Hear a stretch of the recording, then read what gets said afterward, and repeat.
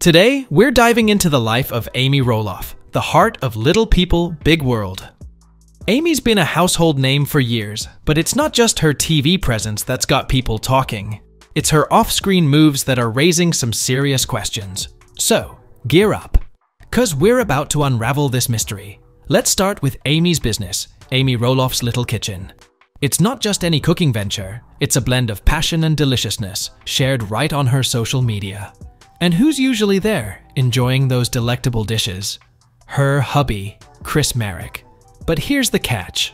Amy's recent business paperwork is missing something. Or should I say, someone? The plot twist? Amy's latest paperwork for her cooking business shows her name as Amy J Roloff, not Amy Roloff-Marek. This bombshell was dropped by none other than the US Sun. Now, considering she tied the knot with Chris in 2021, post her divorce from Matt Roloff in 2016, this has got fans scratching their heads. Now, for those who are new to this drama, let me give you a quick tour. Amy and Chris's love story was a fairy tale for many fans. Remember, Amy went through a public divorce with Matt Roloff, her husband from 1987 to 2016. With her new marriage, everyone thought she turned a fresh page. But it seems like the story's got more chapters than we thought.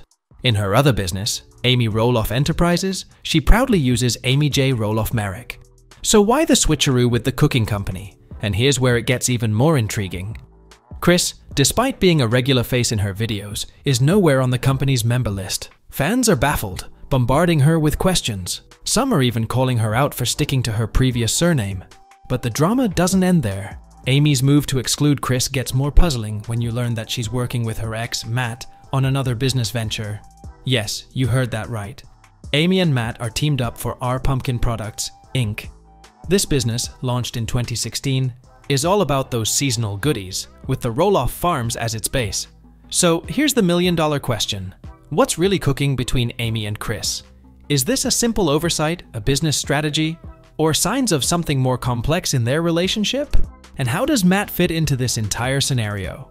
It's a mix of business, personal life, and past relationships all rolled into one. I'm super curious to know what you think about this whole situation.